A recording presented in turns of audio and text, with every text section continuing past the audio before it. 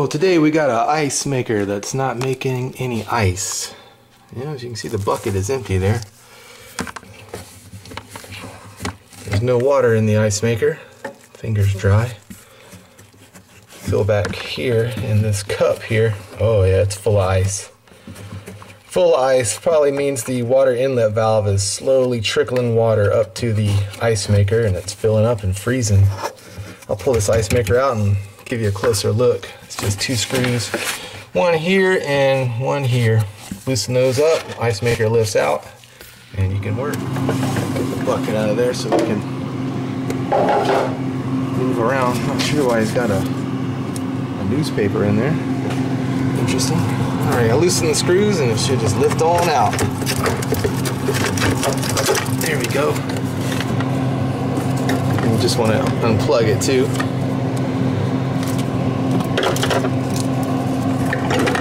Use my little tiny tech driver. Pull that little tab out, that helps it unplug easier. That come from the back too.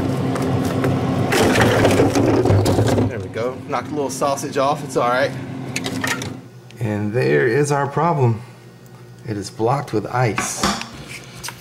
So ice can't come down and into the ice maker. Very common, especially with these GE refrigerators. Yeah, as you can see, that is blocked as well. The little tube that feeds the ice maker has solid ice, so it's going to be a bad water inlet valve. This pulls out as well. You can run some hot water into it, thaw it out. Oh, that sucker's frozen. There we go. Pull that out, and this is frozen as well, so we'll have to get our squirt bottle and thaw that out. Get you a squirt bottle full of hot water, squirt it up in there, and that'll thaw all that out. Alright, got me a squirt bottle full of hot water. Just squirt it up in there. That'll thaw that ice right out. That's the way I've been doing it forever, and it always works. Then we'll install our new water inlet valve. Alright, the feed tube is thawed out. Just make sure you thaw it out all the way to the back. If you still have ice in there, like towards the back, it's still not going to feed to the ice maker. This is thawed out as well, so we can pop that back on. Now we can install our new water inlet valve. Alright, Skid, this is what we're going to be replacing right here, the water inlet valve. And what's happening is this is a solenoid and it's not closing all the way. So water slowly trickles up the tube and into the freezer, into the ice maker, and freezes. It just never stops coming. It just keeps going. Water freezes, blocks it up, and you got to replace it. In severe cases, it'll block it, and then when it calls for water, it'll blow this thing out the back. It just separate from the refrigerator and just throw water everywhere. But this isn't that major of a case here, minor case. And this is my new one. If you guys want to order one to have it delivered to your house, I'll leave a link to it in the description below on this video. Just click on the link and order it. Just make sure it matches your refrigerator. Look at your water valve and make sure the picture matches. But on this particular case, here's the part number. WR57X133. Shut the water off first. This is a pretty simple fix. Good work order for you new guys. If you get an ice maker work order or anything like that. The water inlet valve is usually the cause.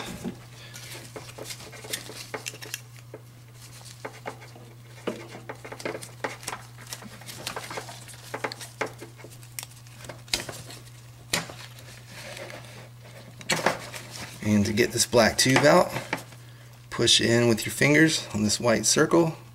Push it in and then pull it out. There'll be some water, but I got a paper towel down. I'll try to break these off because it's easier to get to the supply line. And just take off the supply line and you are good to go.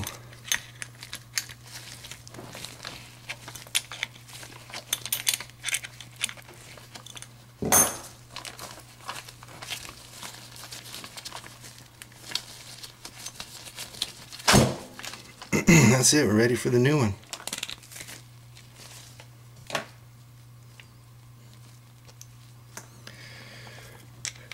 And just do everything in reverse.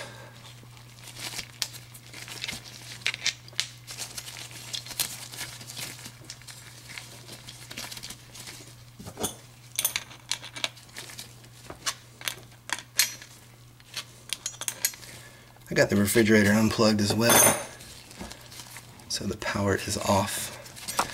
And to put our black tube back in, push the little circle in with your index finger and thumb, or middle finger and thumb, and push it in till you hear snap. There we go. Pull it back out, give it a little tug. That's good.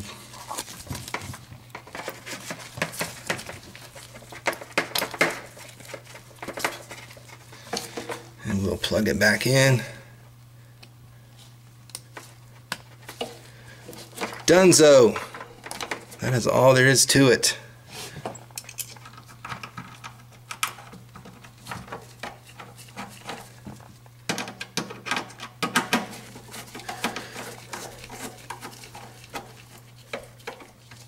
Turn the water back on. Make sure we got no leakers.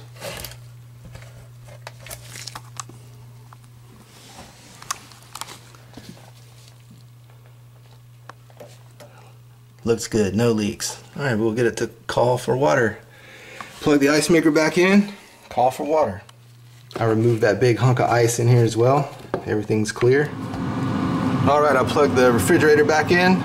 Ice maker is mounted, screwed back, and plugged in as well. Now if you want to get it to call for water faster so you don't have to stand around, just grab these white louver things here and pull them with your finger as far as you can.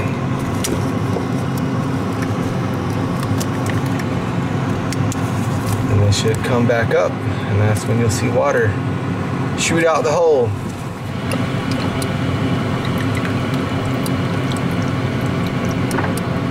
There we go. They'll have ice dropping in the bucket in about 45 minutes to an hour. Easy fix. Check for leaks real quick. No water, no drippies. I think we're good to go, Skid. I'm gonna button all this back up, make it look the way I found it when I got here. And that is how you do it. Didn't even have to replace the ice maker. It's usually the water inlet valve in the back. So you can keep the ice maker, just change out the water valve and it should be good to go. Alright, thank you all for watching. See you in the next video. Lates.